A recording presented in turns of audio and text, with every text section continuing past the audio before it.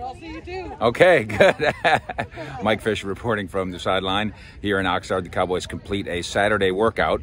The big thumbs down on the day. The kicking competition launched, and Texas Tech undrafted rookie free agent Jonathan Garibay, Sir Jonathan Garibay to you, did not win the competition. He was pretty much a 500 kicker. That was not good.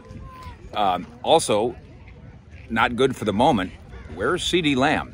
Very limited in today's work.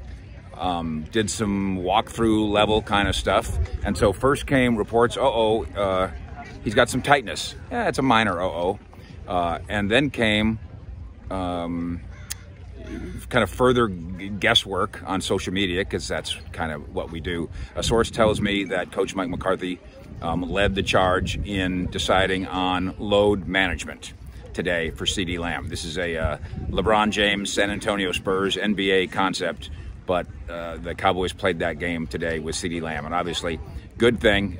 You can breathe a sigh of relief.